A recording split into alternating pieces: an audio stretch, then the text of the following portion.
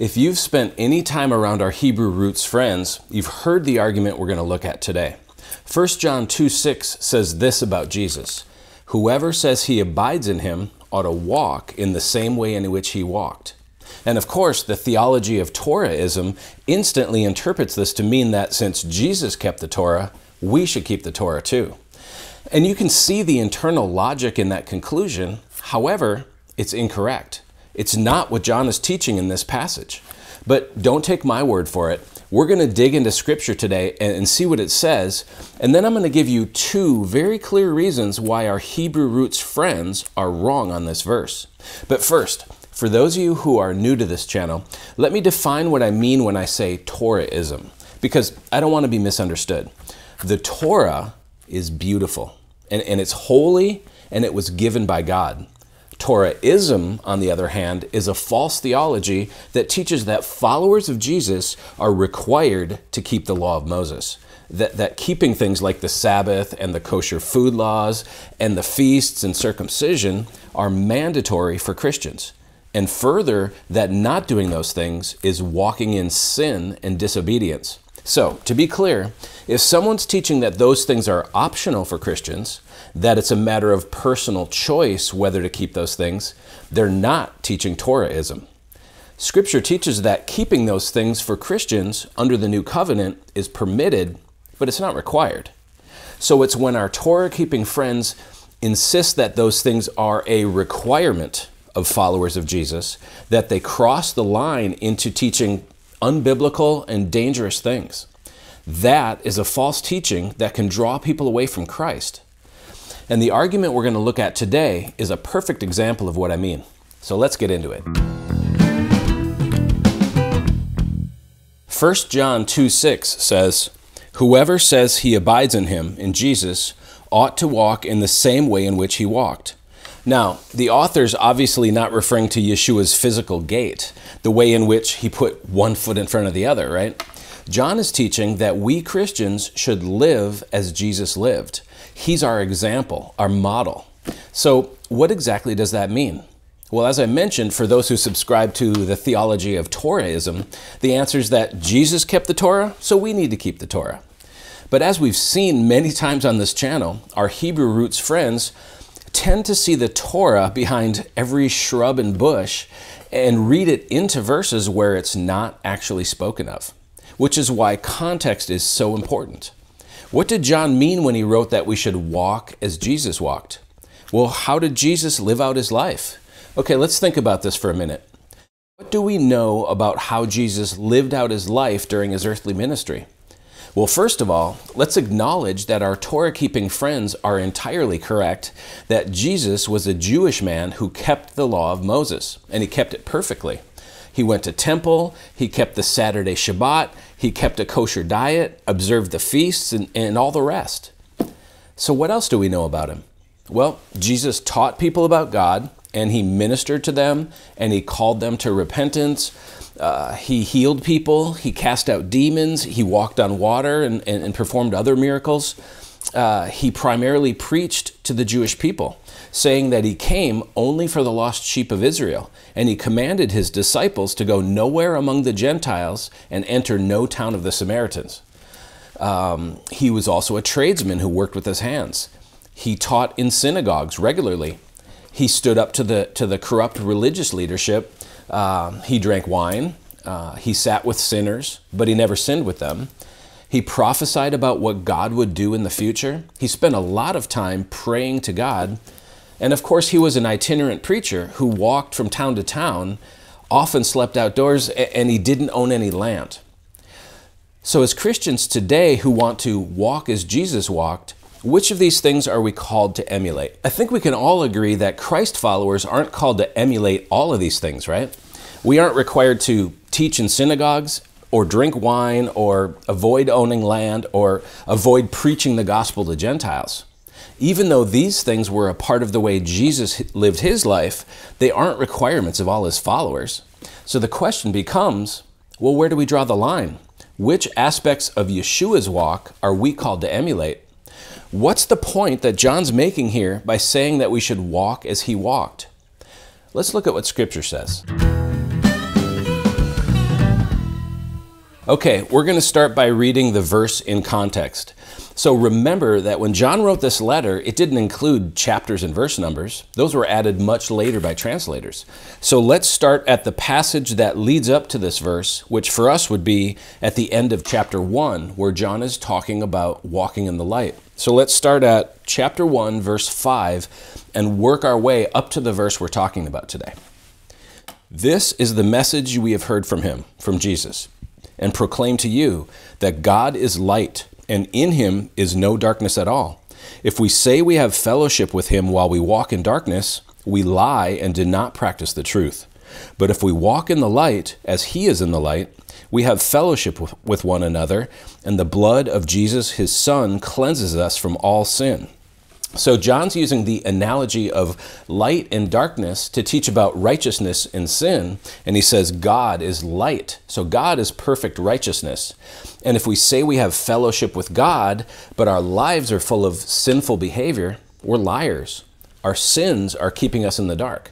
Actually, as we'll see in the next few verses, John's painting a picture of people who try to keep their sins hidden in the dark by not admitting they exist and not confessing them. On the other hand, John says, if we walk in the light, in the righteousness of God, not trying to hide our sins, but rather confessing them when they occur, bringing them into the light, so to speak, we will be blessed. He says we'll have fellowship with one another, and Jesus will cleanse us from all sin.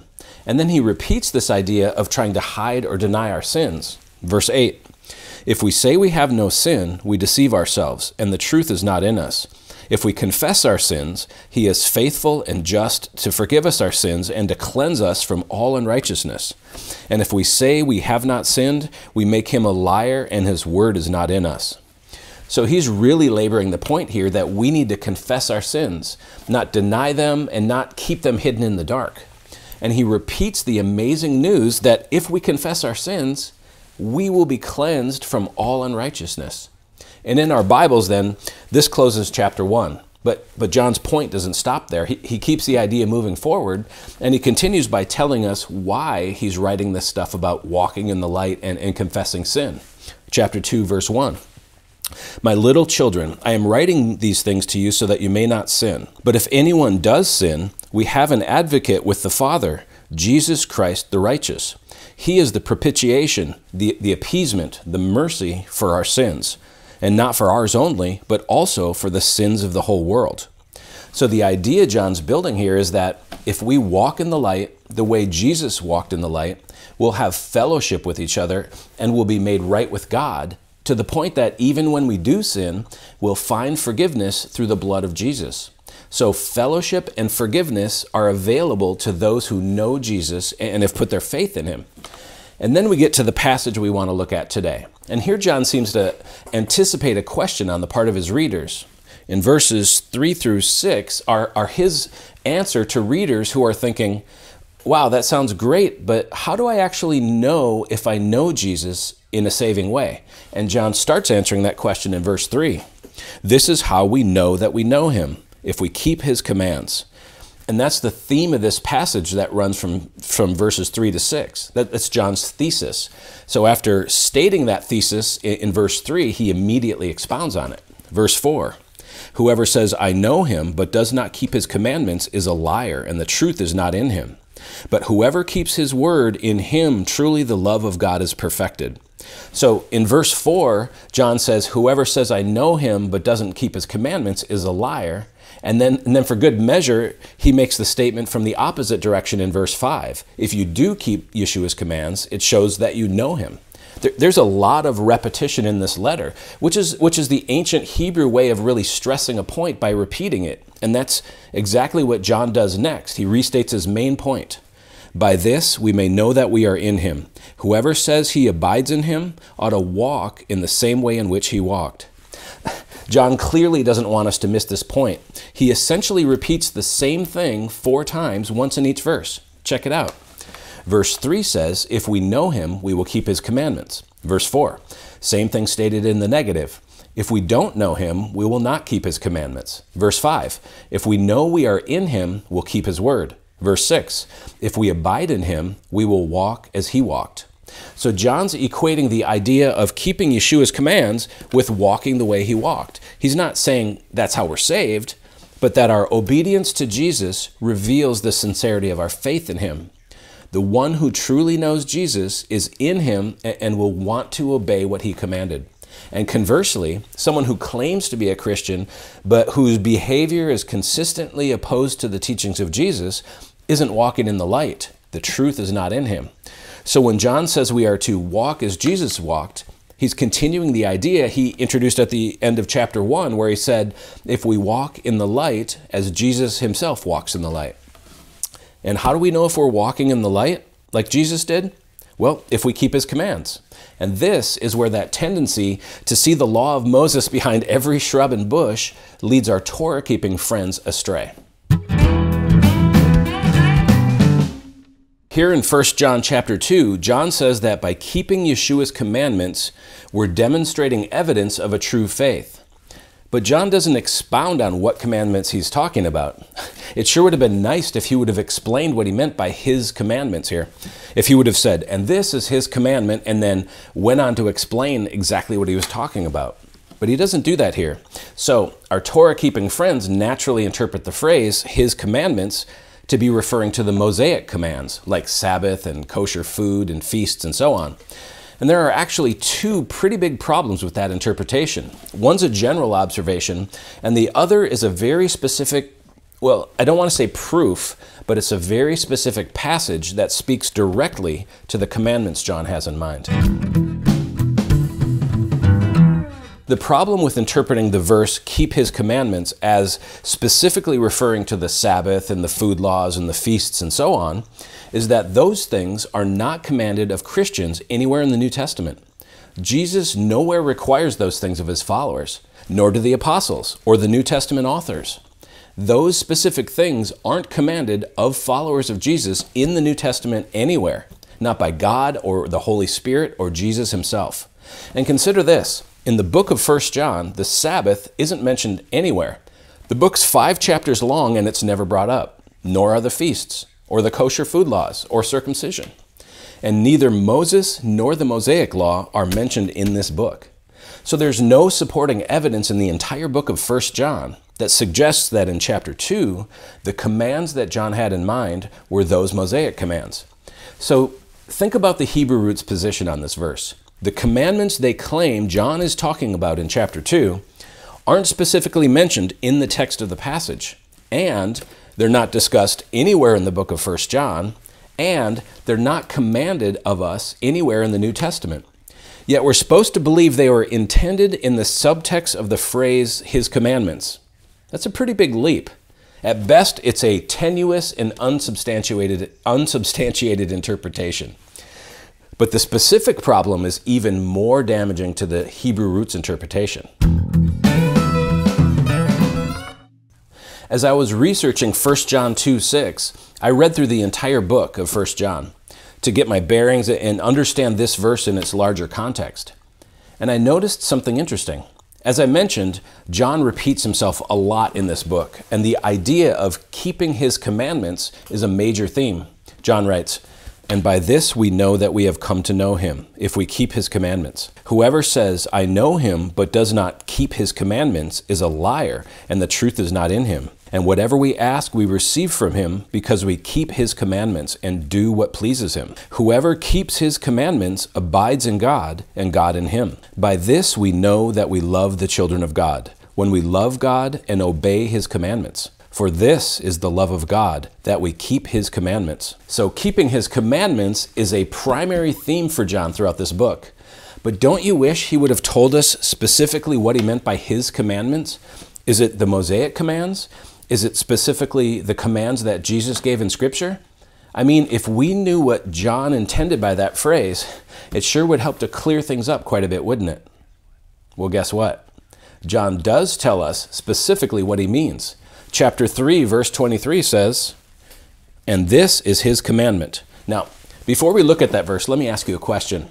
Do you think he's going to say that this is his commandment, that you keep the law, or that you keep Sabbath and eat kosher? Well, if it did, we'd have to join our Torah-keeping friends in their observance of these things. But it doesn't say that at all. Let's pick up from the verse before and read through this passage in chapter 3, starting at verse 22. And whatever we ask, we receive from him because we keep his commandments and do what pleases him. And this is his commandment, that we believe in the name of his Son, Jesus Christ, and love one another, just as he has commanded us. Whoever keeps his commandments abides in God, and God in him. And by this we know that he abides in us, by the Spirit whom he has given us.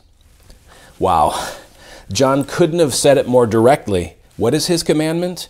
And this is his commandment, that we believe in the name of his Son, Jesus Christ, and love one another, just as he has commanded us. That's what Jesus commanded us, right? The commandments the Apostle John's talking about are that we believe in Jesus and that we love one another. This echoes what Jesus taught as the two greatest commandments, love God and love people. So walking like Jesus walked, walking in the light, is loving God and loving people. Jesus was our model for that. Again, there are no commandments in the New Testament for followers of Jesus that require us to keep Sabbath or eat kosher or keep the feasts or be circumcised. However, there are many repeated commands to love God and love one another. That's what it's all about, which really makes Torah keeping under the new covenant scary. I mean, why in the world would we put that extra yoke on the neck of believers of having to keep those Mosaic commands when it's not something that God requires? We're called to love God and love people. And shame on anyone who teaches that Torah keeping is a requirement for doing so.